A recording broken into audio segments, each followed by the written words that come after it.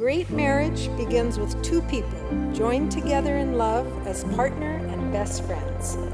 It is a commitment to always be on each other's side, sharing everything. When two people become one in spirit, their every joy is doubled and every disappointment diminished. They live their lives with an attitude of cooperation toward one another.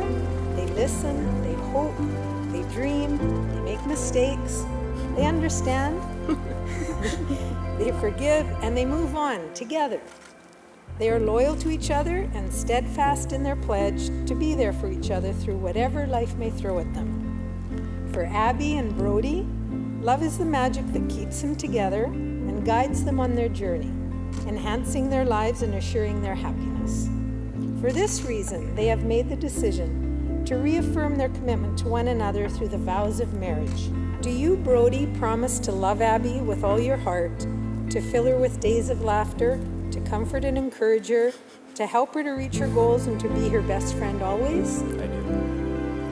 And do you, Abby, promise to love Brodie with all your heart, to fill his days with laughter, to comfort and encourage him, to help him reach his goals and to be his best friend always? I do. Abby and Brodie have made their vows to each other in our presence and have confirmed their promises by exchanging of rings and their vows.